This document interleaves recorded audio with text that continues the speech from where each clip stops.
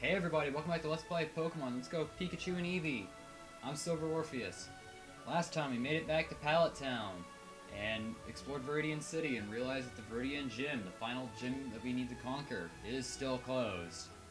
With that done, we made it back here to Pallet Town where Blue gave us Mega Evolution. I am actually very excited about this now. We now have Mega Evolution as something that we can possibly do here. So we're gonna go ahead and head outside of Pallet Town and hopefully go back to Viridian City. But first, we are interrupted by Star.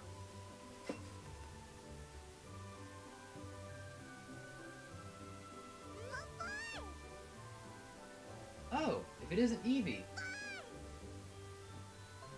You know what? You want to know what I'm doing? I'm picking flowers. I want to make a bouquet for someone very important. But it's a secret. You won't tell anyone, right, Hunter? Oh, that's right. The Viridian City gym leader came back to the gym at last. That's what people were saying. You should head off to Viridian City.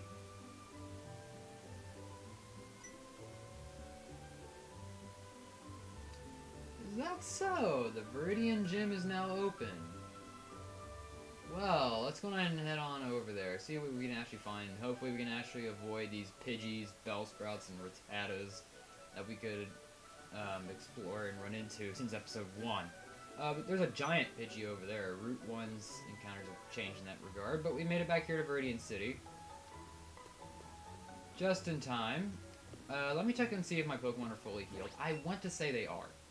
Okay, we are fully healed. Bulba Fett is in the lead. And that is exactly who I want to have in the lead for this part of the game as well. So let's go ahead and head on over to the Viridian City Gym. Last time we were over there, nothing really happened, but now it is said that it's actually open. So let's go ahead and talk to you. What do you have to say? The Viridian City Gym Leader has returned. Let's check the sign and see who we're actually about to be dealing with. Viridian City Pokemon Gym. Oh, look at that. I guess it doesn't even say who we're fighting. Well, nothing else to do. Let's head on inside the gym.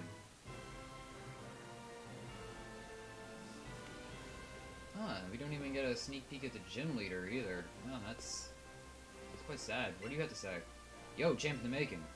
Even I don't know who the Viridian City gym leader is. One thing's certain. You're qualified to challenge the gym leader because you have 7 badges. This gym leader will be stronger than any other trainers you've ever faced. Also, I heard that the trainers here are users of ground-type Pokemon. Ground-type, huh? Alright. Rock, water, electric, grass, poison, psychic, fire, ground. Very nice choices for Pokemon, sir. Well, anyway, we already see the gimmick here of this puzzle. I don't really need to go over that. If I do, then it's movement tiles. We've already went over this in the Team Rocket HQ, so I get... Oh, your Pokemon will cower at the crack of my whip.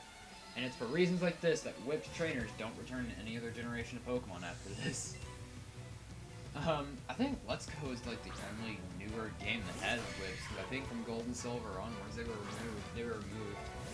Anyway, we have our first batch of Pokemon trainers here, starting with Tamer Cole, who has a Nidorino. I'm gonna bring out Patrick, yeah!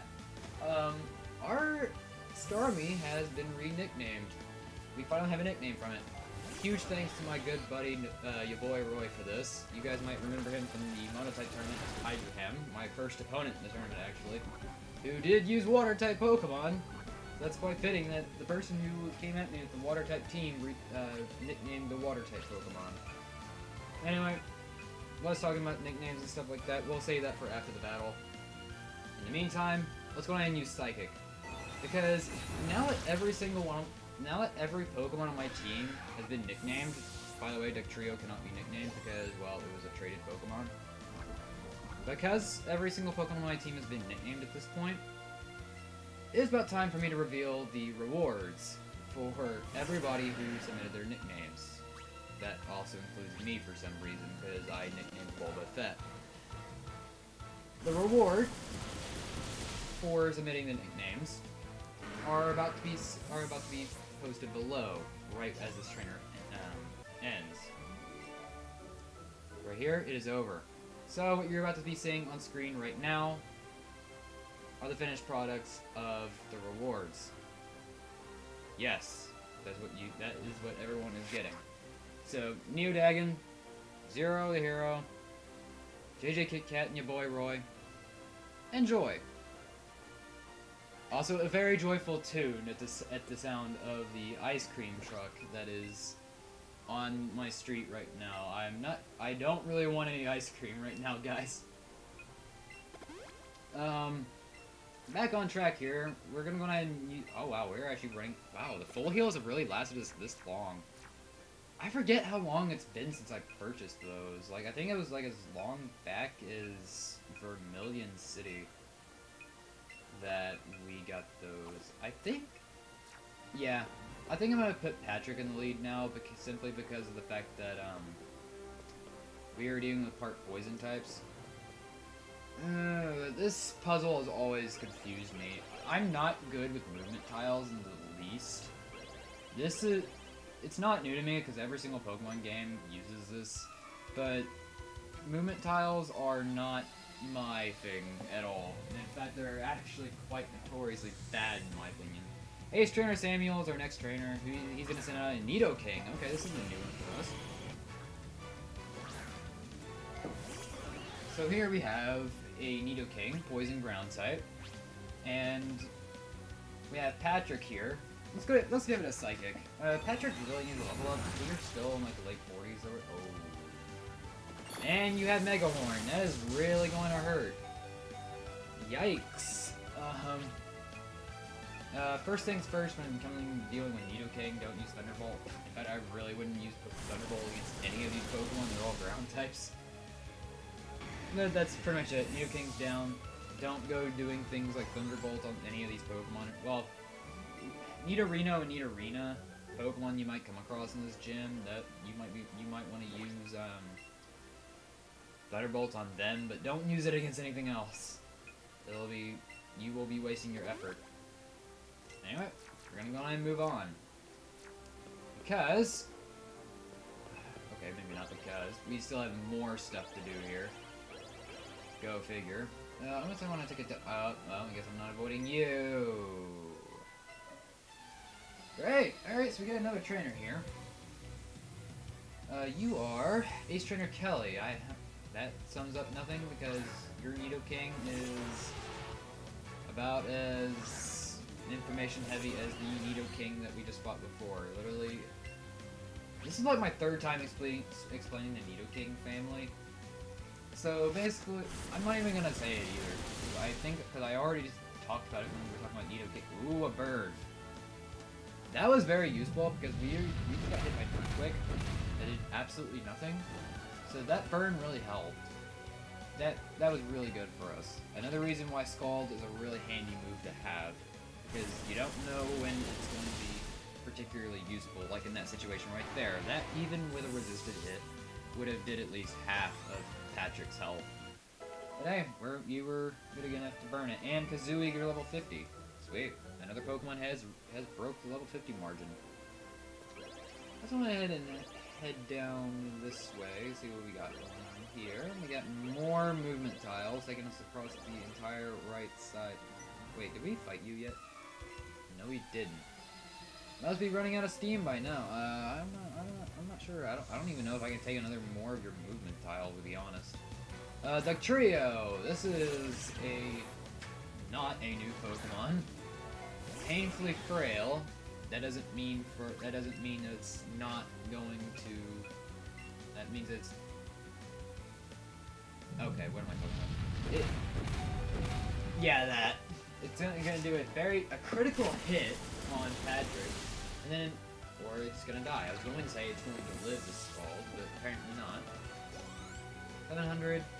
You're good on that. Rhyhorn is coming out next. I completely forgot to mention Rhyhorn when it comes down to the other guy, but Rhyhorn, really nothing special about that. It goes down. It's 4 times weak to water.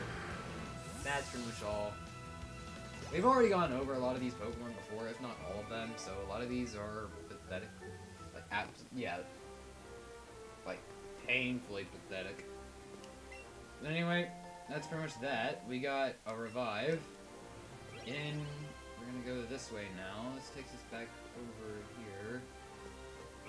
Oh, I really don't know where to go. I think I'm gonna go this way? No. There's no way to get out of this, isn't there? I go over there. No. Oh, I'm an idiot. I should have gone this way. Okay, that was... Oh my god. It's one of those moments where you realize, okay, there's... The answer is literally just right there in front of you, but it just completely eludes you, and it just makes you just punch yourself in the face because it's right there in front of you, and you knew it was right there in front of you, but you just completely overlooked it. It's exactly this kind of situation right here. And anyway, we have another Tamer here. We got Tamer Jason. He is going to be bringing in a Sandslash, which is not a good Pokemon release bit. I am surprised they waited till Gym 8 to throw a Sandslash at us. To be honest, that was kind of a bad move, because now, Patrick here, I'm trying to find numerous ways not to say Starmie, because that's what I've been calling it for so long. Patrick here is going to use the Scald. I am starting to run pretty low on PP for that move, but that is not... At least we one-shot it, and that was his only Pokemon. So, thankfully that... So do you literally want to know the exact reason why Leroy named Starmie Patrick? I don't even think I need to explain it. I think everyone here knows that it's a SpongeBob reference. And, wait, this guy just called himself the Karate King, yet there's a guy in Saffron City called the Karate Master. And to make matters worse, you're not even using a fighting type Pokemon, you're using a Graveler, which is going to be going down one hit to a Scald from Patrick. Yeah, this guy is... You are very pathetic, good sir. Good day, and I will be bypassing. Oh, I will be back. Okay, I don't even know where I'm going with that anymore. He's done. Takashi is down. That's it. And we have a very familiar face ahead of us. I am going to put Bulbafett in the lead because, as you guys might remember from last time, we achieved Mega Evolution.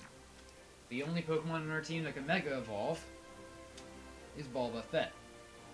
This is our first battle with Mega Evolution. Our face is right in front of us. Let's talk to him.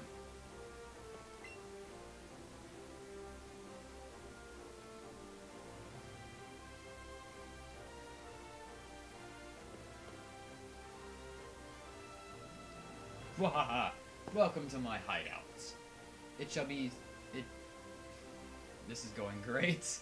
It shall be until I can restore Team Rocket to its former glory. But you have found me again. So be it. This time, I'm not holding back.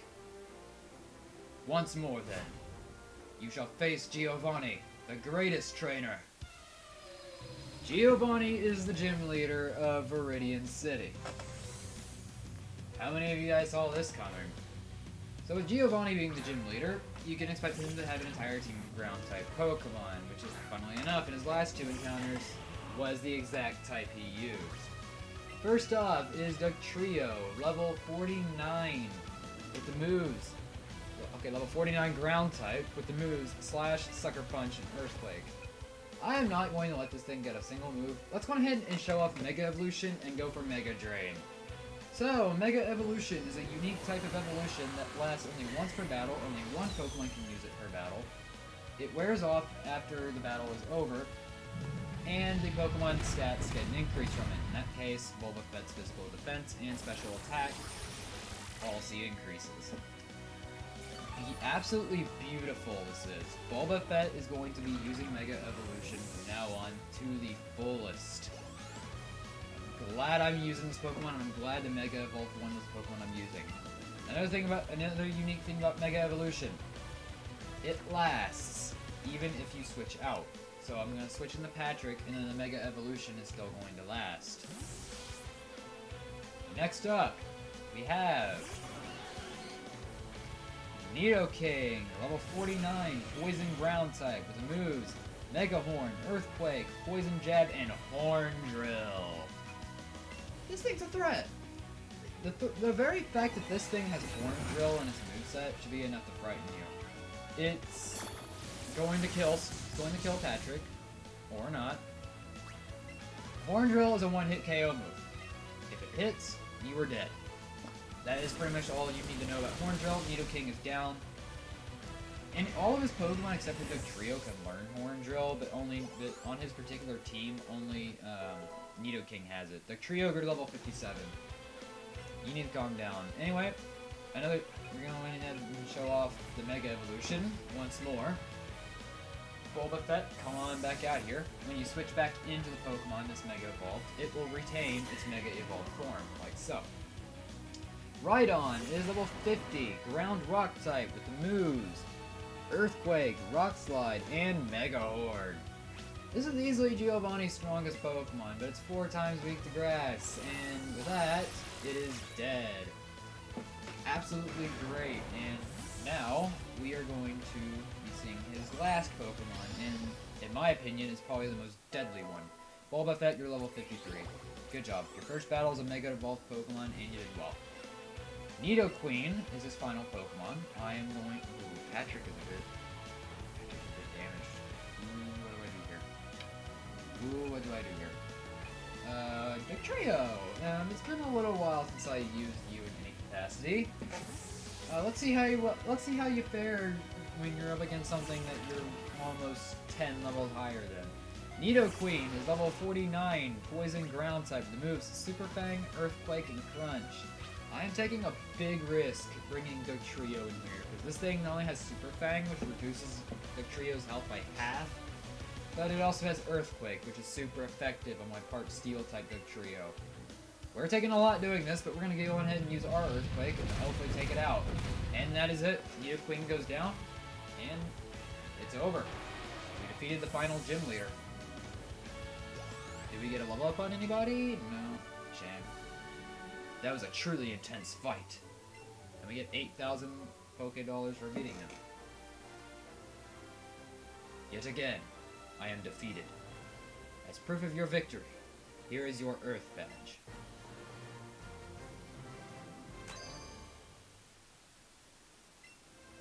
An Earth Badge makes all Pokemon obey you, regardless of how high their level is or who originally caught them. It is proof of your mastery as a Pokemon trainer. With it, you can challenge the Pokemon League. And this TM, a gift for a trainer who dares take on the challenge of the Pokemon League. TM41 Earthquake. Yes, Earthquake. A very dangerous move. Dugtrio has it, its moveset is 100 power, it is 100 accurate, it is by far, in my opinion, the best move in the entire Pokemon series. It is that powerful. TM41 contains Earthquake. It's a powerful attack that causes a massive tremor to deal damage to opponents. I made it a very long time ago, back when I ran this gym far too long ago.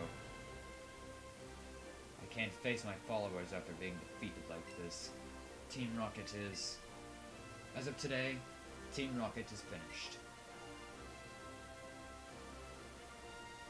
As for myself, I shall dedicate my life to Pokemon training again. Let us meet again someday. Farewell. And with that, Giovanni has been defeated. And Team Rocket is no more. Let's head back. And head on outside and see what greets us. Now that we have the final badge. We defeated the final gym leader. And wow, not even Trace defeating this place yet. We were the first ones to do it. Congrats, kid. Boy, though, what a shock. I never thought a criminal would use a Pokemon gym as their hideout. That's it. I've decided. I'll look after the Viridian City gym from now on. I don't really like to get tied down, so I've always said no when they ask about it. But I'm finally ready. I'll be the gym leader from now on. That's great. Thanks. With an awesome trainer like me around, I'm pretty sure the Kanto region will be safe from troublemakers like Team Rocket forever. So then, Hunter, time for you to take on the Pokemon League. Just keep going along Route 22 to the west of here, and you won't miss it. The Elite Four are tough opponents, but don't you dare lose. And that's what we will be doing next time. Next time on Let's Play Pokemon Let's Go Pikachu and Eevee. We're gonna make our preparations for the Pokemon League. See you guys then.